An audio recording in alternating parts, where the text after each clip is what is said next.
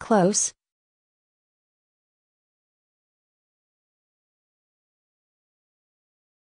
Officials say smoke from a forest fire near Yosemite National Park is affecting air quality in Central California. July 16. AP. A fire transport drives along Highway 140, one of the entrances to Yosemite National Park, on July 16, 2018, in Mariposa, California.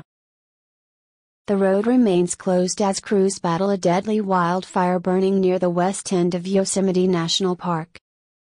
Photo, Noah Berger, AP.